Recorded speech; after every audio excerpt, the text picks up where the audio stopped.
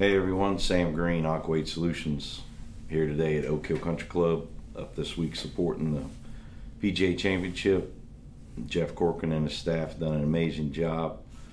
Joined today by Andrew Green, golf course architect, and my brother. What's up, bud?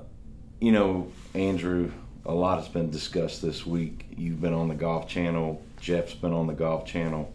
You've each talked about, you talked about the course, the changes, and Jeff talked about the agronomic side, but really, I mean, from the project itself and when it was started after the senior PGA and coming to this point now, I think we need to talk a little bit about the relationship between the architect and the superintendent, and also the timeline that was here in order to get the job done.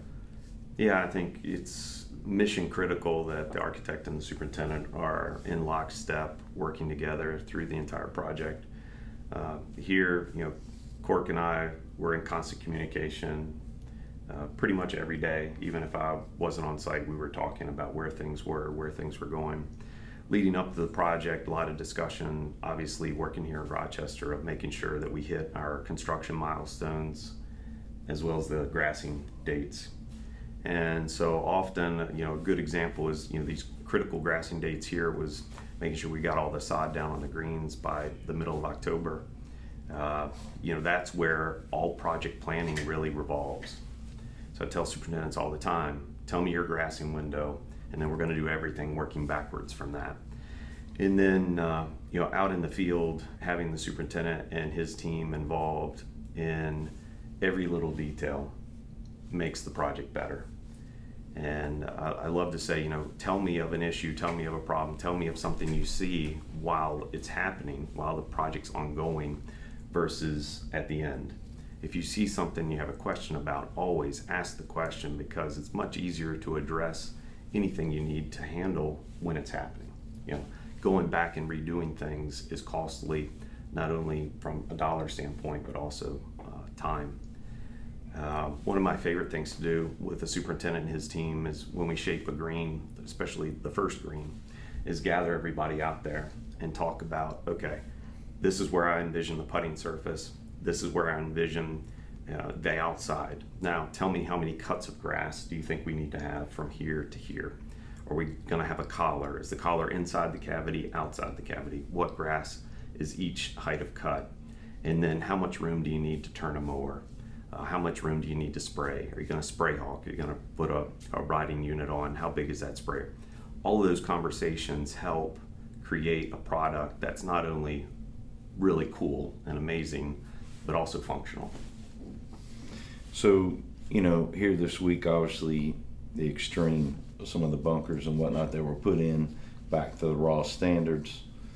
You know, this being set up, number one, the history behind the club, and also then knowing they would host major championships now and into the future.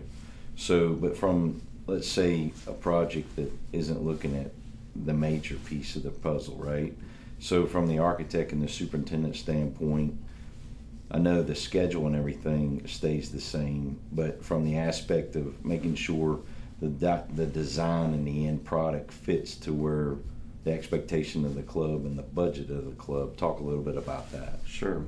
So another question I try to lead with in any kind of interview process is, you know, how many guys do you have on staff? What's full-time, part-time? How is your labor made up? It helps paint a picture of what is possible, what seems to be, you know, within reason, where are there places to have conversations just around manpower. So many of the things we're doing here at Oak Hill involve a lot of manpower. Certainly the bunkers are very aggressive and bold, and they take work, you know, so that's part of the equation. Thinking that through not only construction costs, but carrying cost is always a consideration, and should be a conversation as a superintendent you're comfortable asking the architect about. And at the end of the day, everyone involved in the project should have this one belief, and that is, if we can't all succeed at the end of the day when it's done and people are playing golf, then it's pointless. Like, why are we doing this? So find the best way to blend the architectural merits of a project, the vision of the client, whether it be the public, private, whatever, and then how do you keep it to be functional and sustainable? So 170 people here working together this week. That includes Jeff's staff and the volunteers from around the world. A lot of young people here that are in the business, starting, working their way through the ranks. You know, with what you see out there, what's a good piece of advice you can give, you know, the young guys and girls coming along that are, you know, aspiring to be golf course superintendent, major championship, everything in the future with where we are? Yeah, I think any opportunity you have that you can go volunteer and be part of one of these events, even if it's a state championship, amateur event, anything where you can go and see what other people are doing is huge. It just opens your eyes. You know, for me, it was raking bunkers for you in '95, the Senior Open, and just seeing how amazing that setup was. I mean, the amount of people, the skill from all over the world, you know, that opened my mind from, you know, growing up in Western Virginia. And then it's meeting people. And this business is so much about networking and knowing people and building relationships and building trust. And, you know, if someone asks you, says, hey, do you know someone that could help me? And that you've made that connection, and all of a sudden, you know, I met this person, you know, at Oak Hill or wherever. I really think it's someone you should talk to. That stuff goes a huge, long ways in your professional development. You know, going into COVID, golf was somewhat on an uneasy path. Who would have ever thought a worldwide pandemic would have brought golf back out to the forefront, kind of across the board? You know, I know from a construction aspect and what we see going into the future, not only from my side of the business as a manufacturer and vendor, but with you and that architecture piece, knowing what's coming from a renovation side.